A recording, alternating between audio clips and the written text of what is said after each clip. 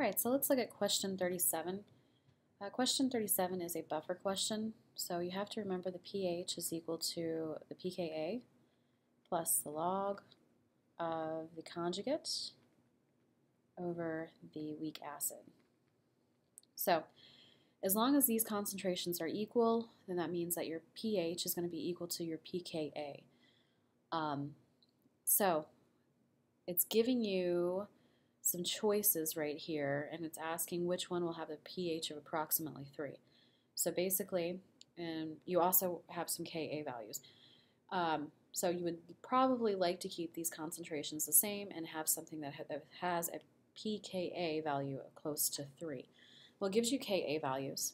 Well, if you take the log of something, basically just let's look at these.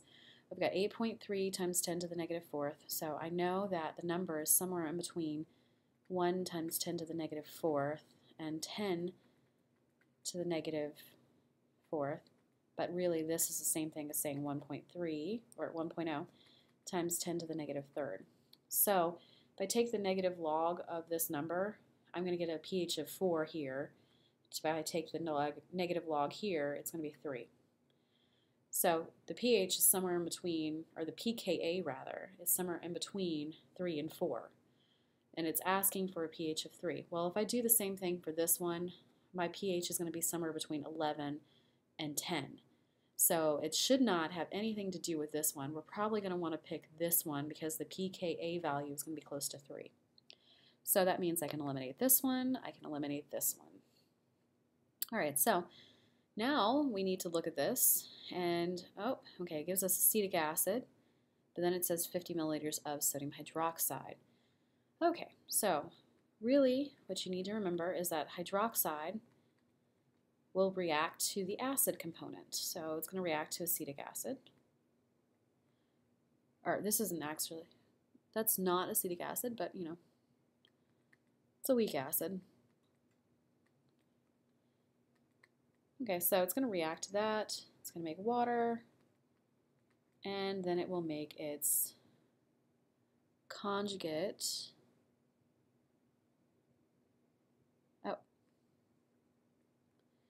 Its conjugate, which is C3H5O3 minus.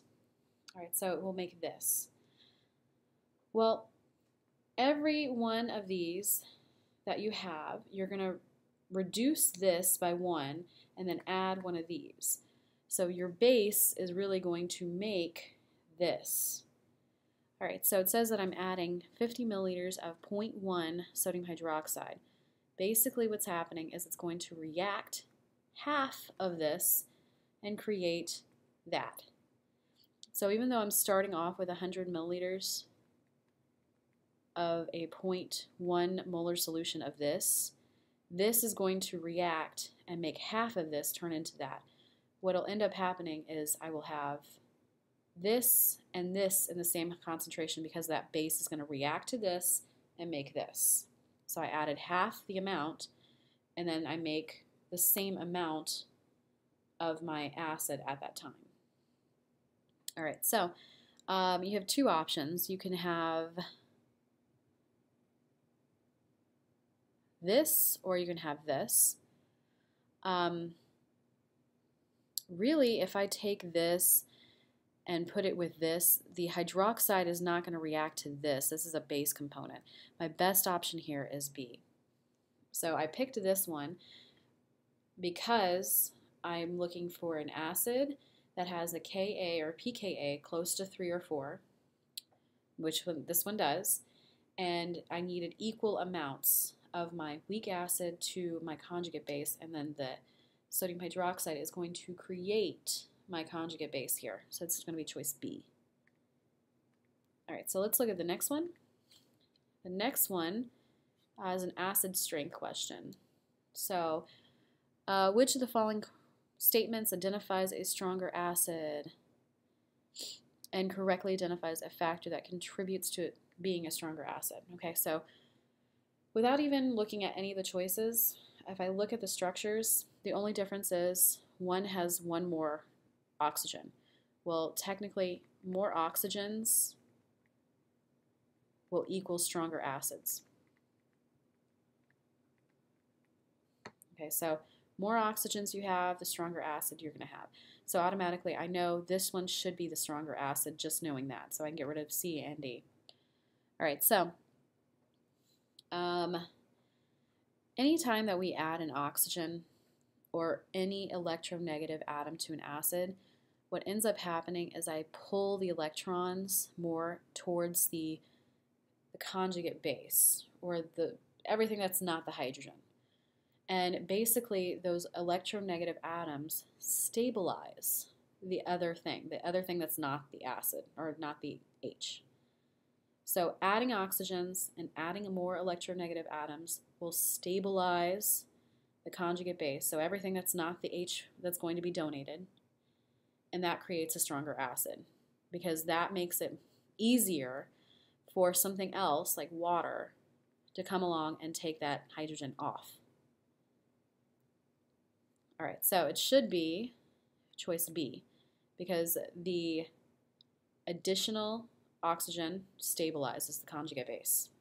And remember, when you remove the hydrogen, what you're left with is the conjugate base.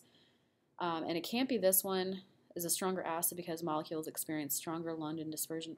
Well, that doesn't really have anything to do with acid strength here. So choice B is the best one.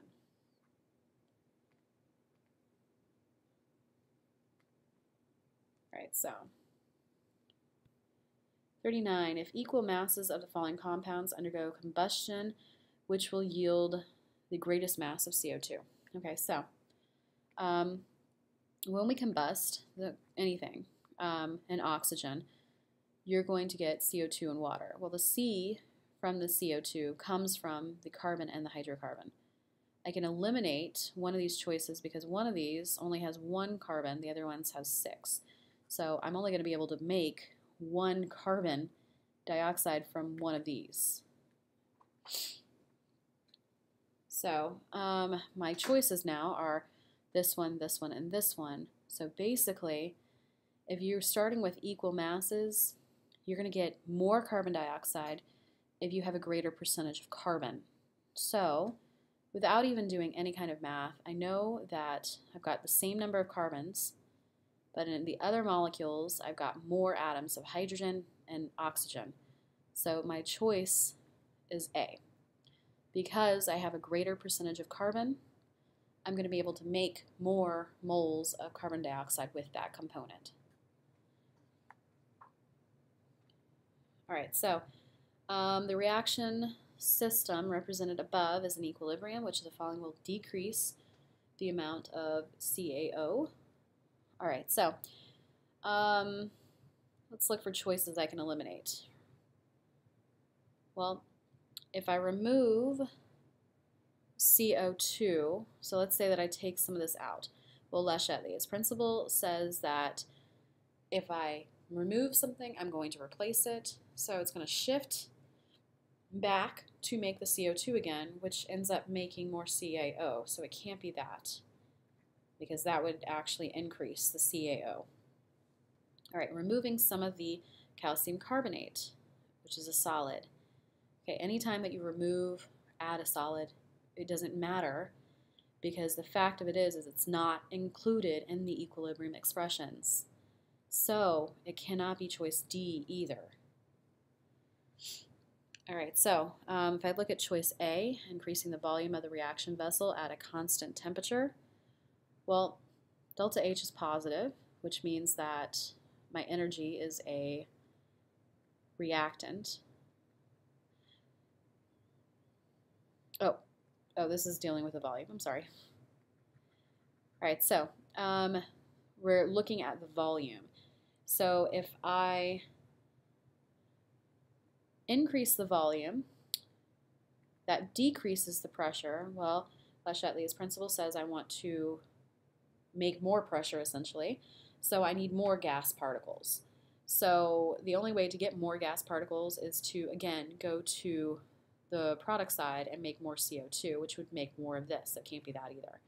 It has to be this, and that's because it is an endothermic reaction, which means that energy is required to make the reaction happen. So if I lower the temperature, that means I need to go back and replace the energy. So it's going to go backwards, and then I'm going to get rid of CaO when I do that.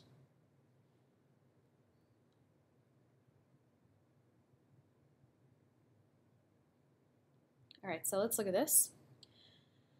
All right, so which solution is most suitable to maximize the yield? Sometimes I like to just start with a question and then go back and read all the stuff. Okay, so to maximize the yield, a solution of a weak monoprotic acid that has a concentration between 0.2 and 0.3. So we need the concentration of the acid to be between these, and it's a monoprotic acid, so it's just some acid with one hydrogen to donate. 400 milliliter samples at different concentrations are titrated with this. So we're titrating it with 0.2 molar sodium hydroxide, and we're trying to find which one has a concentration between 0.2 and 0.3. Okay, so it's a titration question.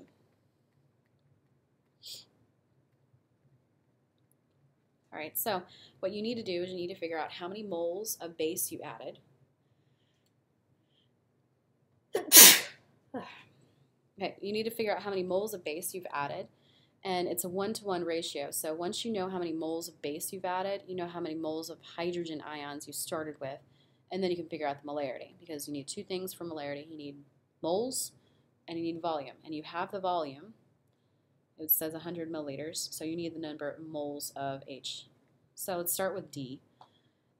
D, we're starting with 200 milliliters of a 0.2 sodium hydroxide.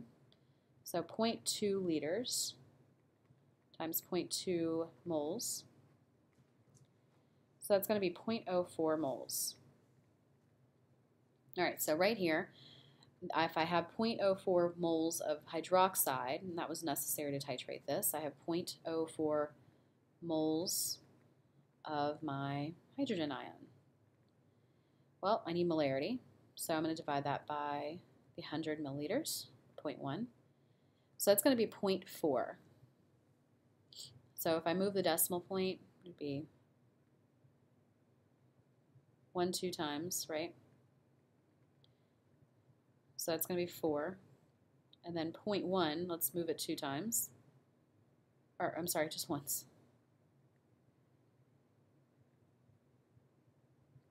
So it's 4 out of 1, so it's still 4, but then because I move the decimal point 2 times here and 1 time here, I need to move it 1 more time. Basically, when you divide by decimals, your decimal gets smaller, or you have less decimal spaces. All right, so my molarity here is 0.4 for D. Well, that's too high. But I've started in the right direction, so now I can do C, which is a little bit less. So now I'll do C. I need to figure out how many moles of base I added. So 0.115 liters times 0.2 gives me 0.023 moles. Okay, so that's how many moles of acid I have. Divided by 0.1, which would give me 0.23. Well, that's in between 0.2 and 0.3, and then if I go to 75, that's probably going to be too small. So that means that it is going to be solution C here.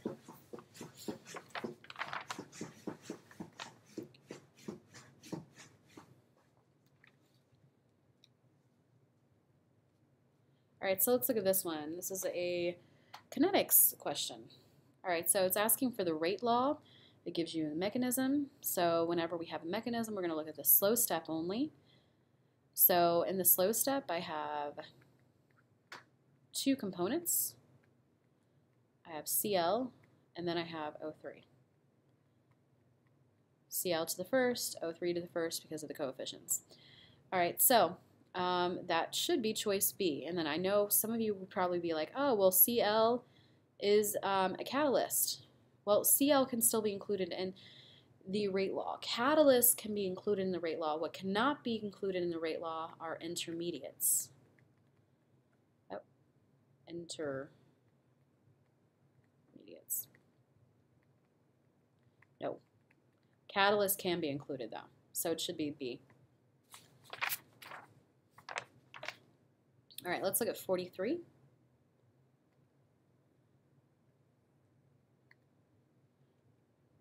All right, so 43, which of the following reaction energy profiles best corresponds to the proposed mechanism? Okay, so first of all, this mechanism has 2 steps, and it also tells me that it's an exothermic reaction. So it has 2 steps and it's exothermic. All right, so when I have an exothermic reaction, that means the products have less energy than the reactants. So let's see if I can eliminate anything based on that, and I can. I can eliminate choice D because the products are higher, so that's an endothermic reaction. So let's get rid of that. And I also know it's 2 steps. So this, every time I have a hump, that's 1 step, so it can't be this one. It's either this one or this one. So now, if I go back and look at my mechanism, this is my slow step. So my first step is slow, my second step is fast, which means that my first step probably has a higher activation energy. So the hump should be higher for the first step, so it's choice B. This one is almost the same height, so it's really not the best option. All right, so let's look at 44. All right, the proposed mechanism can be written in a more general form as shown above. Okay. Species other than chlorine can decompose O3. Which of the following chemical species is most likely to decompose O3? Well, gives me some options. If I look, though, bromine has something in common with chlorine because it's in the same group. It has the same number of valence electrons, so it's probably going to behave in a very similar fashion in a chemical reaction. Just like all the alkali metals, when you put it into water, it makes hydrogen gas and a metal hydroxide. If it's in the same group, the same family, has the same number of valence electrons, more than likely it's going to behave in a very similar fashion of chemical reactions that are of the same nature.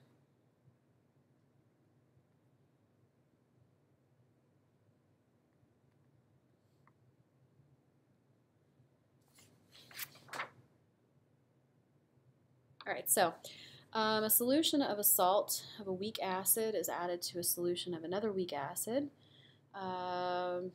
Which of the following species is the strongest base? Oh, okay. First thing, let's identify our acids and bases. Well, HX becomes X minus. It lost a hydrogen, so that's an acid, and the acid becomes its conjugate base. Well, then if this is the acid, this is the base, and the base becomes the conjugate acid. So it says which one is the strongest base? Well, I can eliminate any acids then. That's gone, and that's gone. So now we have these 2 options. Well, K is greater than 1, which means it's very product driven, which means that these things on this side are stronger and these are weaker. Basically, if K was less than 1, it would be more reactant driven, which would mean that my products would be stronger and my reactants would be weaker. All right, so my stronger base in this case would be D because it's one of the reactants.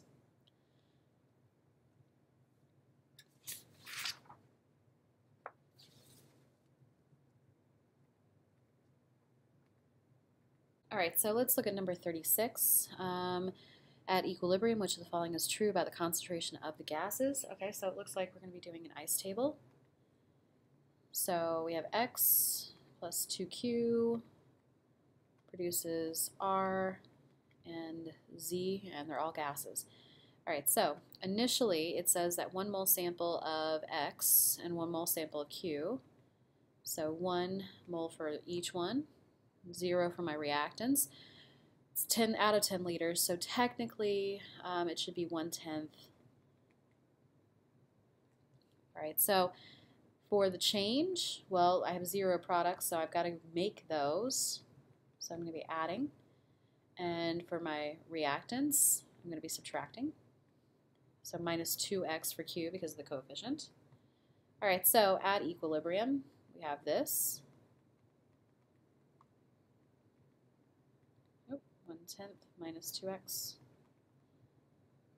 x, and x. All right, so which of the following is true at equilibrium?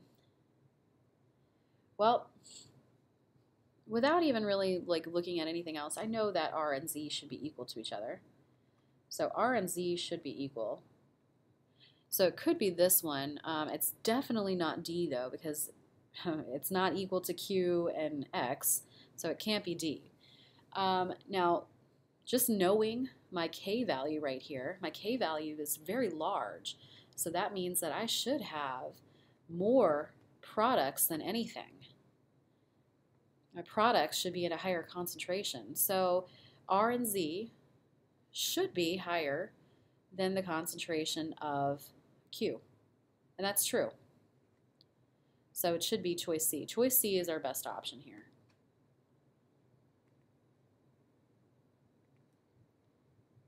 All right, so let's look at this diagram. You've seen this one before in the notes. So which of the following is true regarding the forces between the atoms when their internuclear distance is x? So this point right here, the lowest amount of potential energy here. Okay, so basically, as you have two atoms come together, they're attracted to each other. The electrons are attracted to the nucleus and so on. As they come together, the closer they get, the two nuclei actually start to repel each other. And what will end up happening is they find this happy medium where their repulsions are minimized and their attractions are maximized. And at that distance, we have lowered the amount of potential energy. Well, the amount of potential energy at that point is the bond strength. So how much energy it takes to break up the two atoms. And that distance is equal to the bond length, because that's the perfect distance at which we have lowered the potential energy and maximized our attraction and minimized the repulsions. So the best option here that meets that is choice A.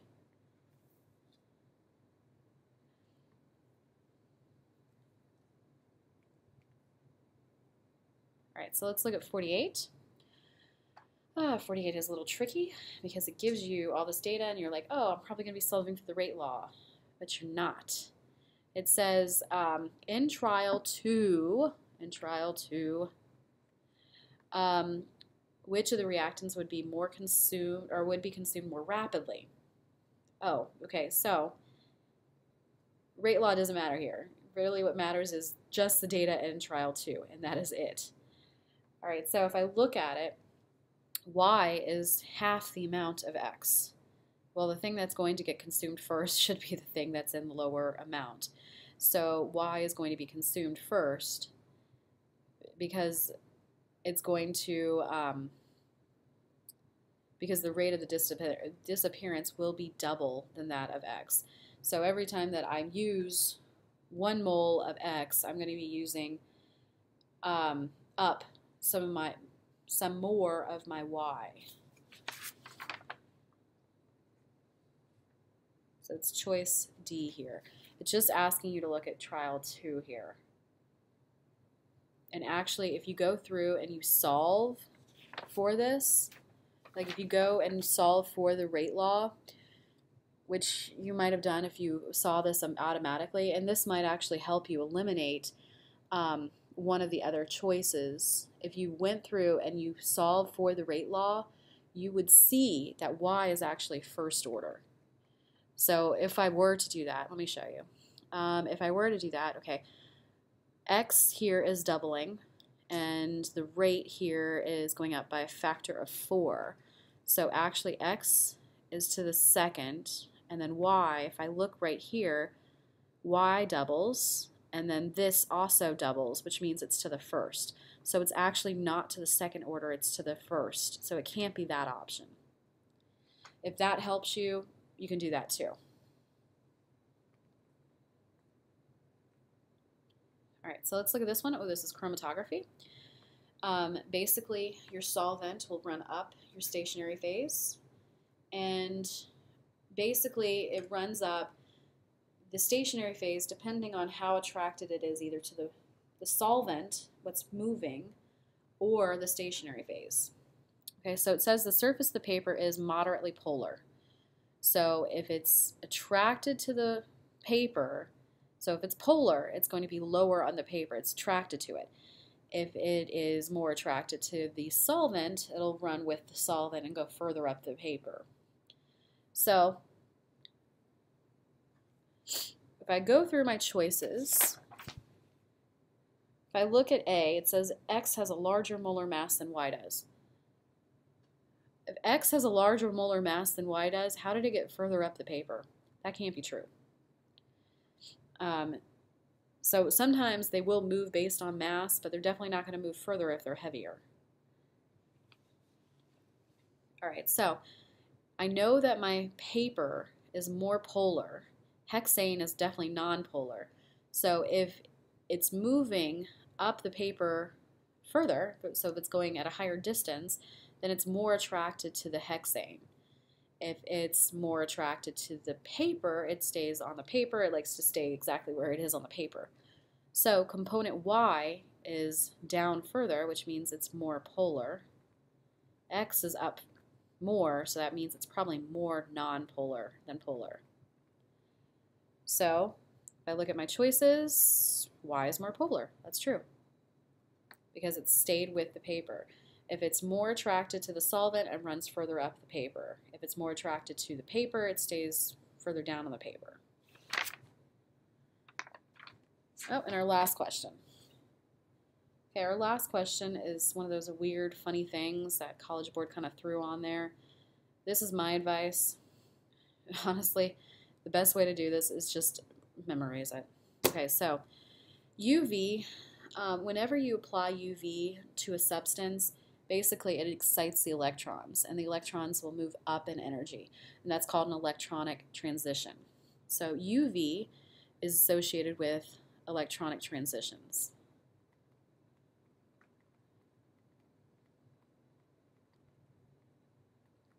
IR is usually associated with molecular vibrations. So the UV rays will basically, like when you put a sample in an IR spectrum, it vibrates the molecules. It vibrates the bonds in between the molecules. And then microwaves deal with molecular rotation. And I really wish there was a better way to go about this, but at this point, this is one of those things that it's on the test, apparently.